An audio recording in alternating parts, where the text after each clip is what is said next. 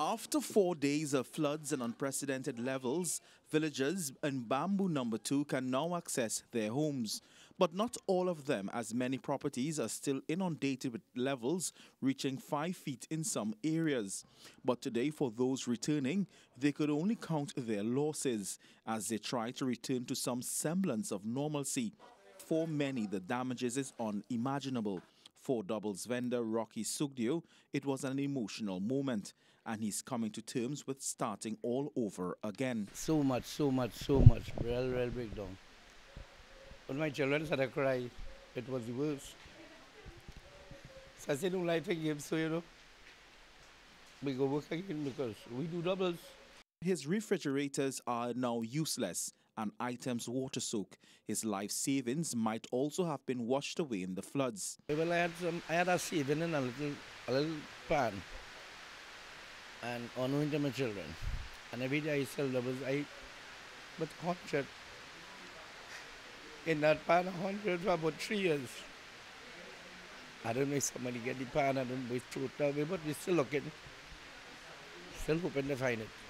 Behind me in the distance, you're seeing some villagers here in Bamboo Number 2 now being able to walk out of their homes. For the last 4 days, they have been trapped as water levels were seen in some areas as high as 6 and 8 feet. Many are now trying to clean as the water is receding, but they are still counting their losses as the water stay in their homes for over 4 days, and many are now looking at the government for assistance. Bamboo Number 2 is known as the automobile capital for parts, and the flood water did not spare many of the businesses. Businessman and the community activist Inshan Ishmael said that he has lost a lot, but he's still optimistic. There's a hurdle in life. Get over it and move on, because at the end of the day, you studying here what's happening, you get a little cut on your finger. It have people who don't have no armor. So at the end of the day, that is how I look at life, because the assistance we have been getting from people, the calls that we have been getting is amazing. He added that legal action is still going ahead as the legal team is expanding. We have contacted a surveying company to do a topography of the Caroni River bank. The last one we are aware was done in 2014. So therefore, that will tell us the highs and lows of the bank.